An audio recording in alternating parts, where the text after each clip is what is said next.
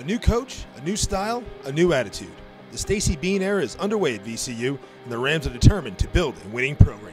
Start on that in the spring, obviously with me starting in January, and then Annie and Kayla coming in on staff in March. So the kids got a little bit of a taste of our coaching style, so I think that helped facilitate what we were able to start in preseason. I would say we were a couple of steps ahead of where a lot of people thought we would be starting in preseason. So that was actually really nice to see right from day one. And these kids, they work their butts off, and they want to do the right thing, and they want to play hard for each other, and they've been doing that every day in training. Coach Bean supports us on and off the field, whether it's field hockey, academics, personal life. So it's been great to have a coach that's really supportive and helps us in all aspects of our lives. It's really exciting with the new opportunity.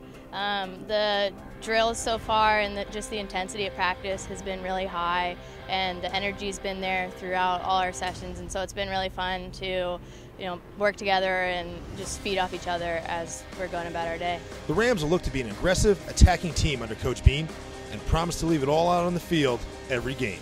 I'm a former attacker, so I'm a little old school in the sense that when we're on defense, when our team doesn't have the ball, I like to go into attack mode, if you will. I'm not a fan of let's sit back and be passive. If you're going to beat us, it's because we're letting it all hang out. You're going to see a very high-tempo, fast-paced game, a lot of two-touch hockey. We plan to catch a lot of teams on their heels and wear them out and use our fitness and all of everything we've practiced to catch them off guard and win games. Theme this year is kind of high-tempo, fast-paced, everyone always moving to get above the ball and keep the play going. Opposing teams better be in shape when they square off against the Rams. I hope the other team walks off the field respecting the effort, respecting the intensity, and respecting the battle that we just put them through. That's really the main thing, that win or lose, they're going to be like, man, that was hard. Your legs are going to be tired. It's going to be a lot of running, a lot of defense. It's going to be a hard game. We definitely want teams to look at us as an impactful team and fear playing us, actually. And the building blocks are in place at VCU. Now it's time to unlock the potential that lies within. I think sky's the limit for them, really, because we're I think a little bit of an unknown factor, which is odd to say because we're a known entity, but we're an unknown factor because we are changing our style of play within the program.